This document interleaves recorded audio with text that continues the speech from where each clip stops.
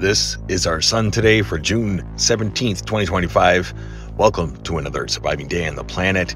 We've seen multiple M-class solar flares over the past 48 hours, especially a strong M-class solar flare, Earth-directed.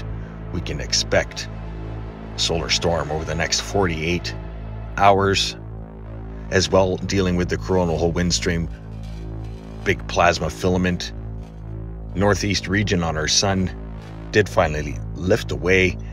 Yesterday we were missing the imagery. It is here now. So another plasma filament eruption that was visible on the LASCO 3. We also have a large coronal hole in the southern hemisphere of our sun affecting us that has increased our solar winds up and over 500 kilometers per second. Average solar wind speeds hitting the planet are regularly around 300 kilometers per second, so definitely seeing an uptick.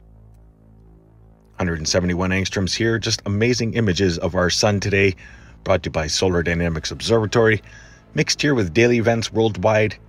Thank you so much for pressing play. Here is a look at our most recent CME models. As the CME did take off from the sun from the plasma filament, and the coronal wind stream is prevalent right now. Stay safe and healthy.